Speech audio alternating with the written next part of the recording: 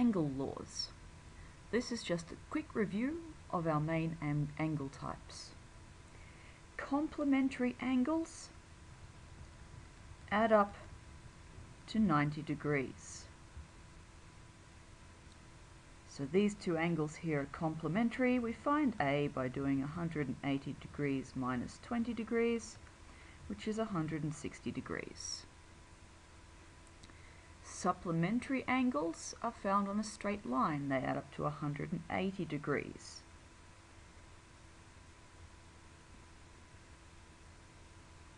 Well, that was silly. I just did supplementary angles where we had complementary ones. This should of course have been A is 90 degrees minus 20 degrees, which is 70 degrees. Sorry. Angle A down here is a supplementary angle form, and I would get that by doing 180 minus 160 degrees, which is 20 degrees. We can have more than a pair of angles adding up in these. So here, all three angles add up to 180 degrees. To find B, 180 degrees minus both of those. So 180 degrees minus 50 degrees, which is 130 degrees.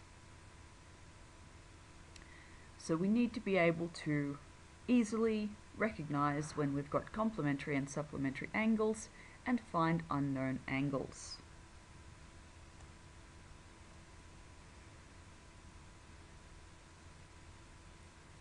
We also have angles formed by parallel lines with a transverse line through them. Alternate angles are on alternate sides of the transverse line, and they are equal.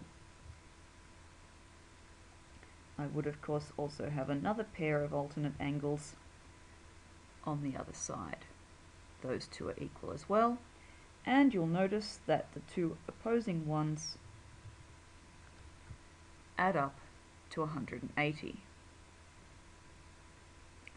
Corresponding angles take on the same position relative to each parallel line and the transverse, and they are also equal.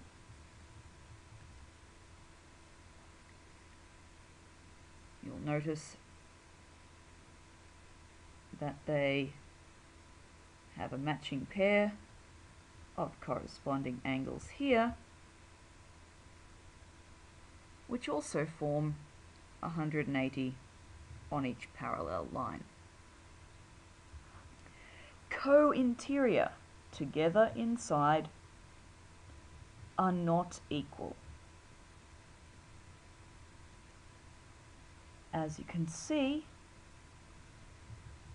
this one is the same as that, this one is the same as that, and since these two obviously add up to 180, the pair of co-interior angles add up to 180 degrees. So those are our three types of angles we're likely to find on parallel lines. And remember, we're going to come across this a lot. If someone's heading north, that's parallel to every other north-south line. And our other type of angles we might have, vertically opposite angles where I've crossed over two lines, are equal, and there's a pair of equals on the other pair, and of course again those add up to 180 if I have a straight line.